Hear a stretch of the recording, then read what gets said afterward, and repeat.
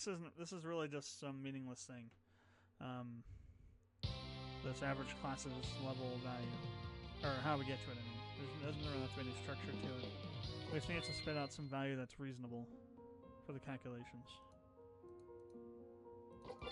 and that doesn't do things like decrease the cost as you get more classes. All right.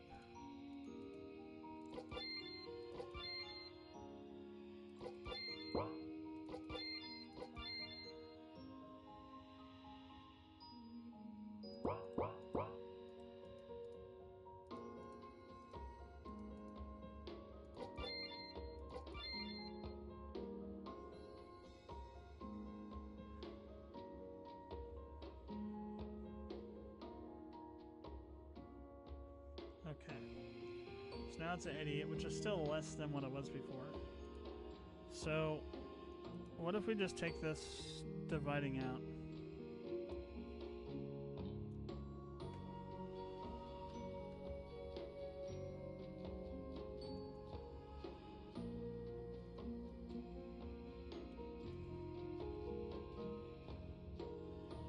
And put it on the end of this, like so.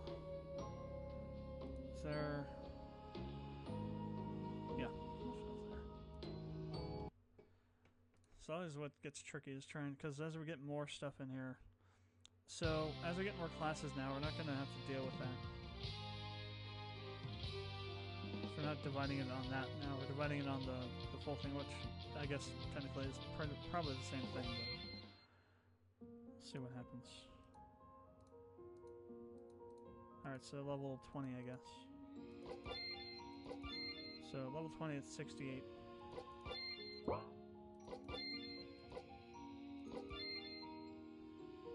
Okay, so it goes up by 1. Good. That should be inside of the math.4.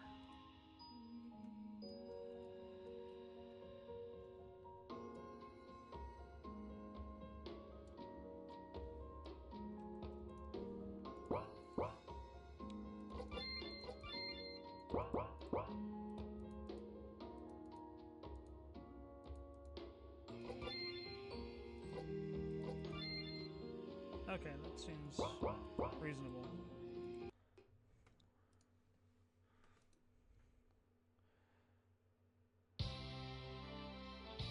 So basically this is saying that as you gain experience, to change a class, you have to pay more.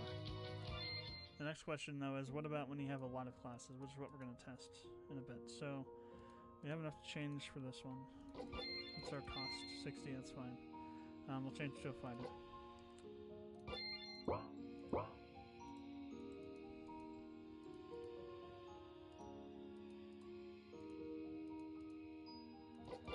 Now you won't have to change. You won't have to pay any money to change back to a class you've already been to. 69.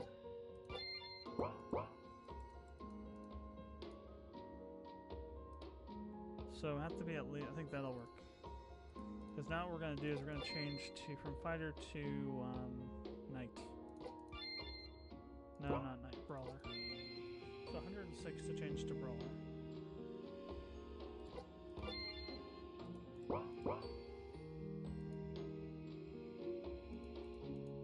That should be like 107, I think, or something. Yeah. So we're adding one more into there. So...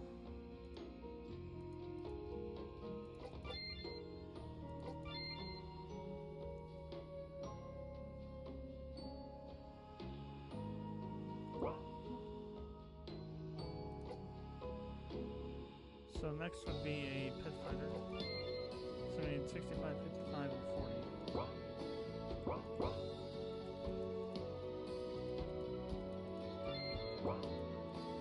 Alright, 40 was enough. So back down to fighter. So this isn't really enough, it needs to be more. I think we need to drop the divide a bit.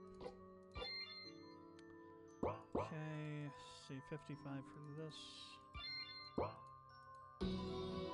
And then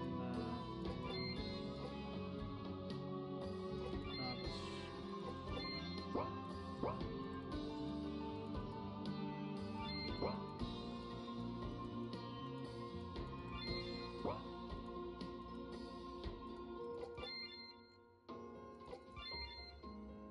So yeah, there's 278. So, let's go ahead and save this.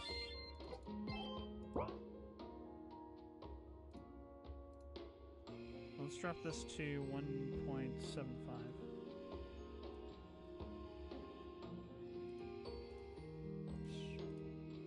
Reload the script.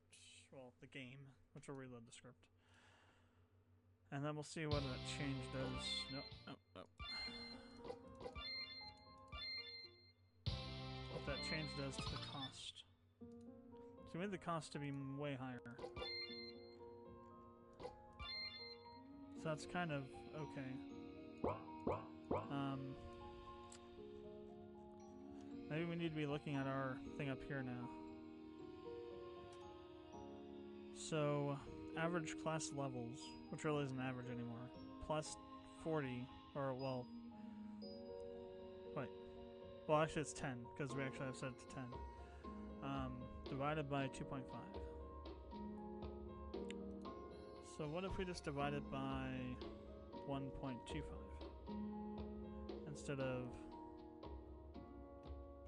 2? We'll need to reload this. So we need to come back over here and change it here. 1.25.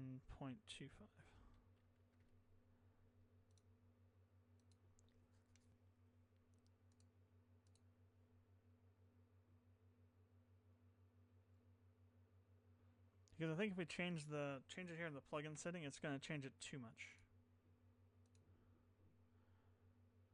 We may end up having to do that, changing that second value higher, or changing how that algorithm is entirely. But I'd rather first check this out and see just what we can do by changing a few smaller things first. Okay, that's a little bit better.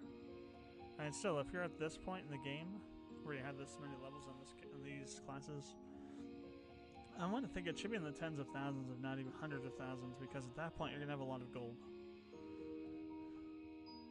And it should be at least 20,000 in my opinion. Problem is, how do we get from that to where we want, what we have to where we want to go to without adversely impacting the lower classes? So, okay, let's go ahead and change this, the values here for this.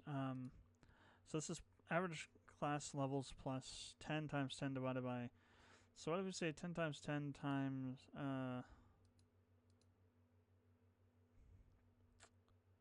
what if we say multiply this instead?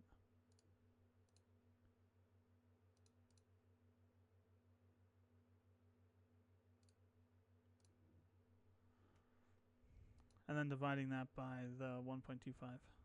Which you probably would put back up to 2 in this case. This is going to be massively huge. Like, I have no clue how large this is going to be. Massively huge, though. Okay, this is a bit better. 32,000 is a bit better. Actually, that's more in line with what I was thinking. So that's not too bad, really, to be honest. Now, let's go back and start a new game real quick.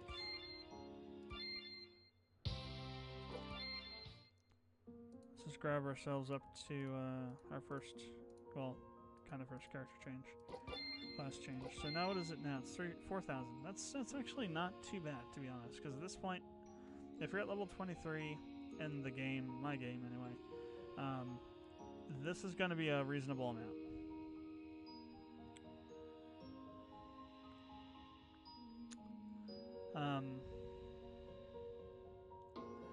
Now what I want to do is we're going to change this around a bit. I'm just going to get rid of this. Well, let's delete this and delete this. Change this. I am going to give you the classes.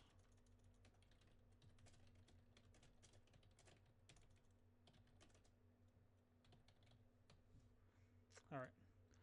So, we're going to essentially set up ourselves for a class change to a Viking. For that, I need to find my...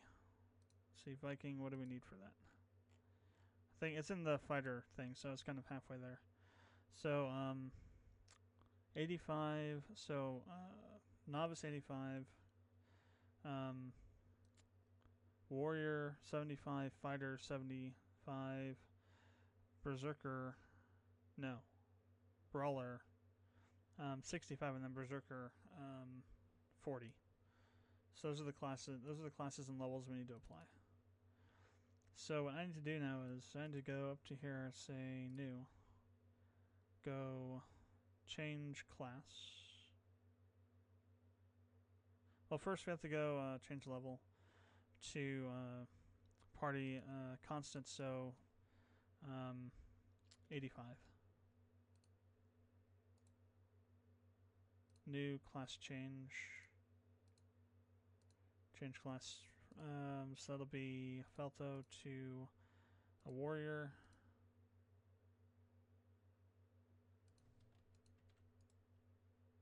Edit this down to 75.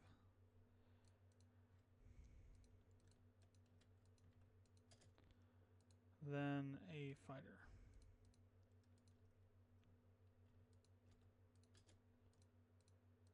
Then we need to change to a pit fighter.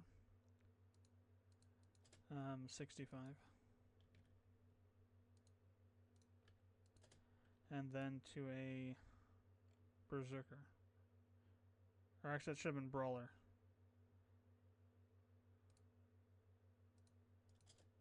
$40.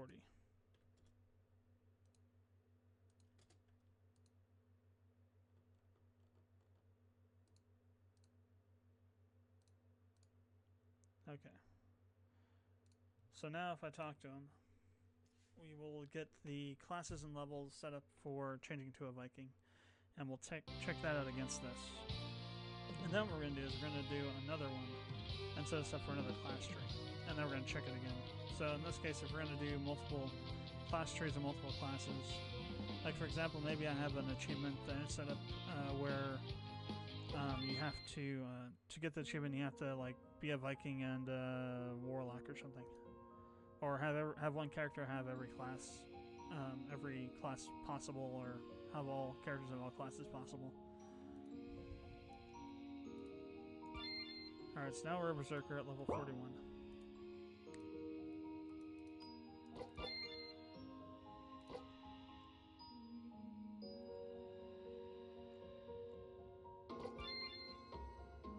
So 56,000 for this one class.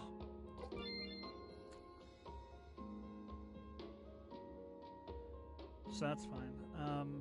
Now we're going to do the same thing, except for also going to do it for High Wizard. So let's go and kill this off. Now we're going to do a self variable to A, copy, paste, condition, self switch A is on. And then now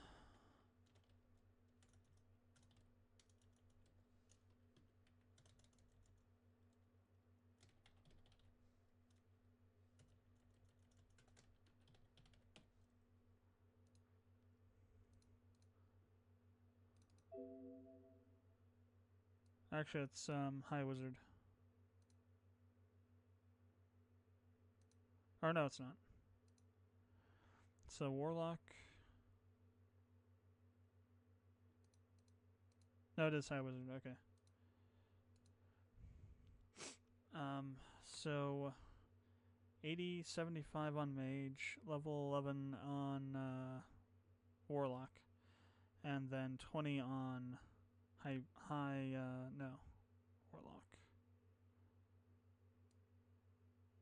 Wizard. So Novice, Mage, Wizard, Warlock, High Wizard. So Novice, Mage, Warlock, High Wizard. 80, 75, 65, 40.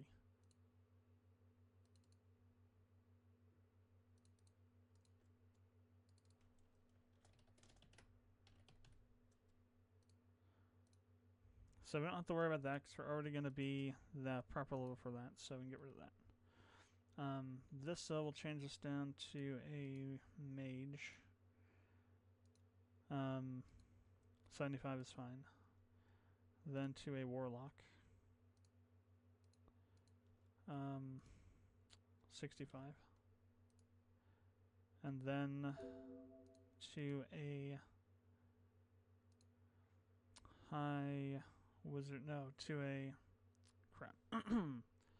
So wizard, warlock, then high,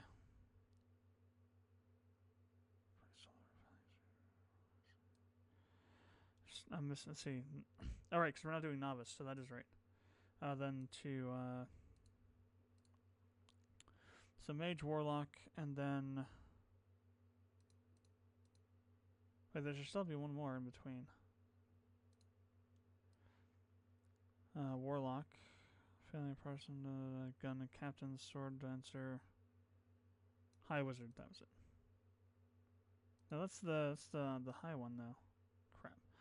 So mage, wizard, warlock,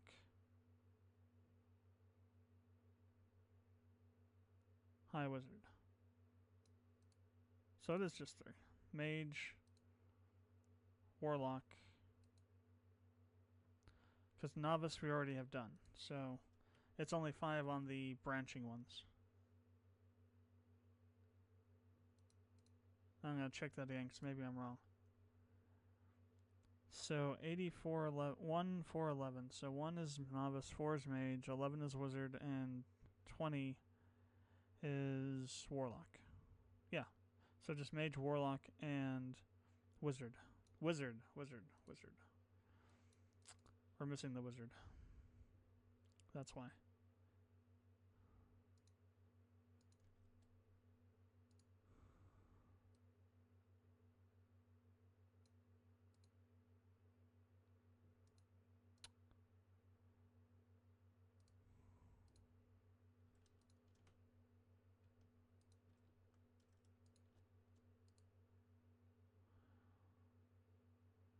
Now warlock. At 40.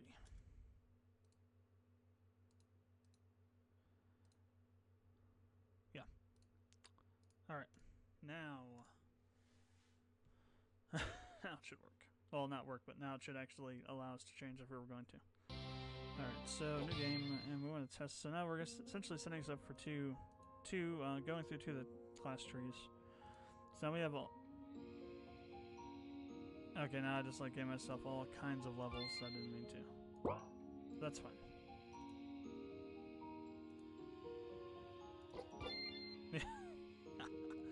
Okay, so we have a crap ton of levels. What are we gonna pay? Change to a high wizard. 100,000. To be honest, that's not really. So yeah, it's like about 50,000 per tree. So for all 8 trees, that's like 400,000 to change 1 class, though. So that means that the cost will be. So let's say you do 1 tree at 50,000. There's going to be 50,000 plus whatever else levels you have for each new class. So each class has a specific value to it based on its level. I was hoping maybe more to do it like, say, okay, for every new class you have, there's a certain range or something, but this works too. I mean, when you have to change, like if you're at 3, let's say you're at 2 trees completed, you want to change to another class down to another tree, you're going to be paying at least 100,000 per class you change to, no matter what that class is. So that works. So there's that part. Now for the item cost, that's a different thing to consider altogether. First, let's go and implement the actual cost part of it, where we have to subtract it from the total gold from the party and the checks and whatnot for that. So this is going to be done on the actual class. Well, it'll be done on the command list where we're setting up whether or not the command to change the class is active. So this here. We have to add some other checks here. So we need to set up a variable at here that'll be essentially global to the plugin. Similar to what this is. So, these will be plugin global plugin variables, we call them.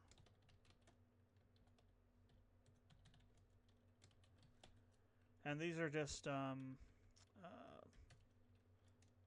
We'll call them param plugin vars. So different things. They're all global, but it just has different meanings. So these will be okay. This actually can come down here.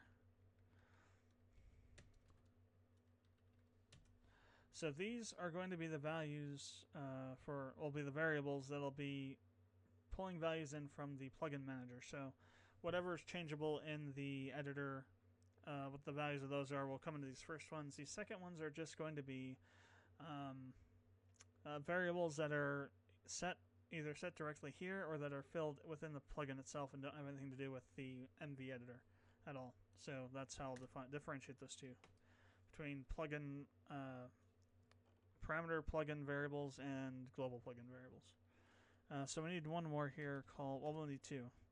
Gold cost and var item cost. Just so we have that for later on. So now we need to come back down here and G cost we can change to gold cost.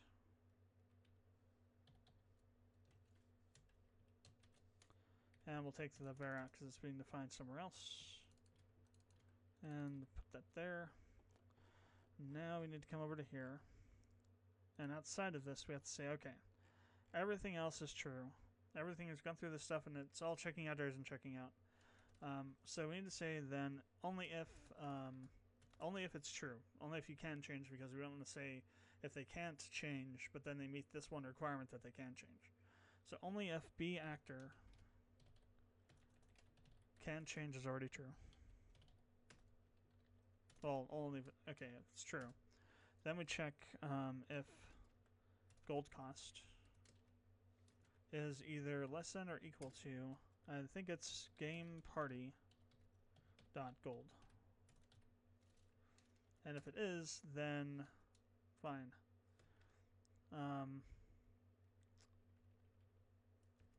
If it's not, then we want to change B actor can change to false. Because they don't have the gold, then we don't want them to be able to change. And then we'll do the same thing. Well, actually, then we also have to say if B cost mode enabled. And then an additional if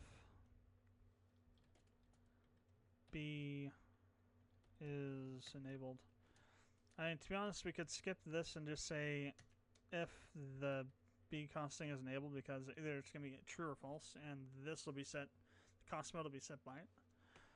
But I'm doing this for defensive sake. So if for some reason, somehow, for some whatever odd freaking weird arse reason, gold cost is enabled as true, but then cost mode is not enabled, this would fire and cause a crash, because this value would be nothing, and so it would not work properly or crash the game. So it's just defensively, just for checking for just weird, crazy stuff that might happen. And then we'll do the if B is item enabled, and then we'll just won't put anything down for this one yet. Oops. Oh, what's going on? Control Z. I just won't put anything in there for right now.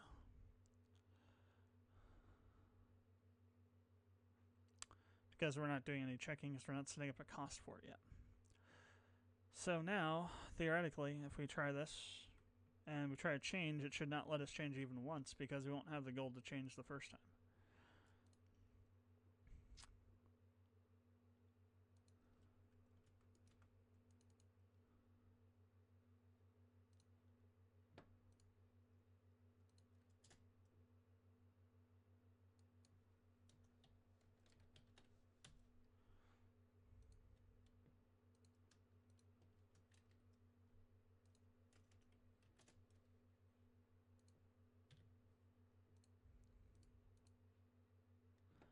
So now if we try, I'm just going to do it with just the novice, because if it works with the novice check, then it works with all of them. So we are now at level 10. We have no gold. So this should come up as saying not able to change. Except gold cost is not defined. Of course it's defined. I called it gold cost up here, didn't I? Oh. Forgot to do capital C. Camel case issue. Alright, try this again.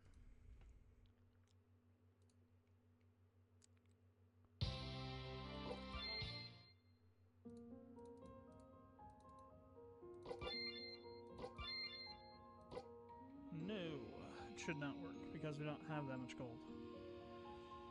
So, why?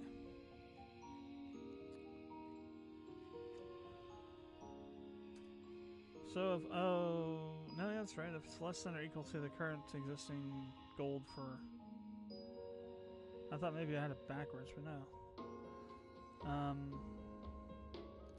If Action Change is enabled obviously, is enabled. Because it isn't enabled, that's why. Well, no, yeah, it is, because it's showing up here. Crap. So if G, let's see, gold cost, if not. So if, maybe this if statement's wrong. Maybe we can't do it that way.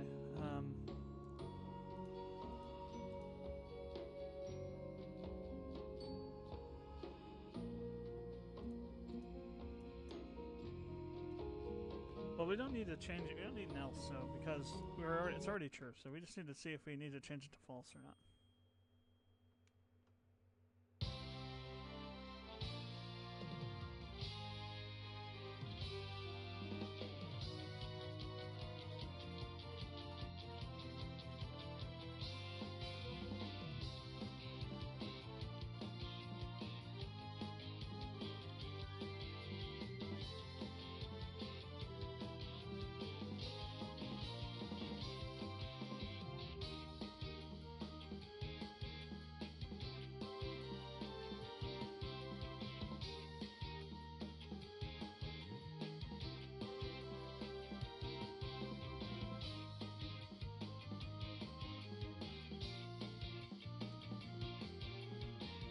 Okay, begin.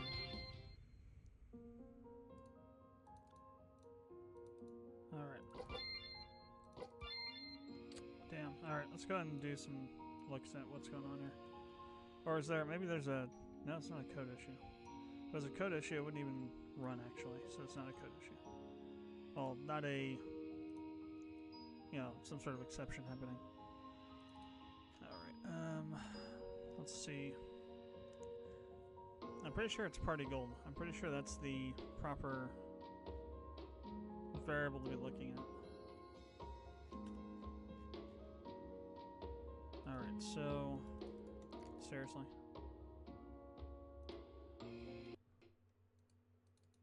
Okay, there we go.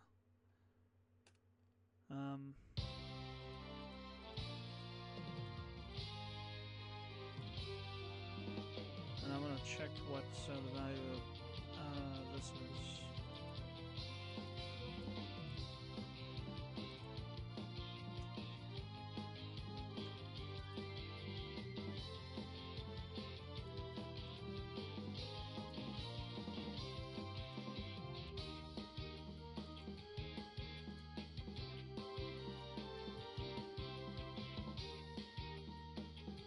Then I want to see what this comes out as.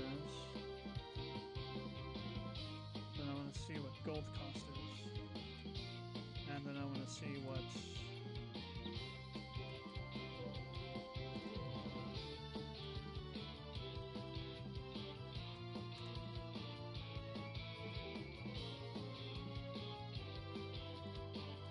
oh, really?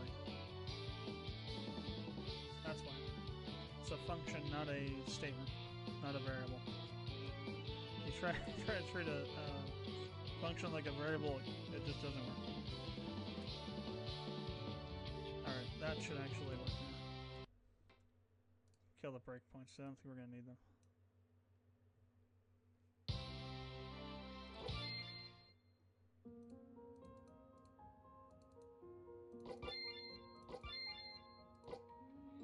Okay, now we do need them. Alright, let's go enable them.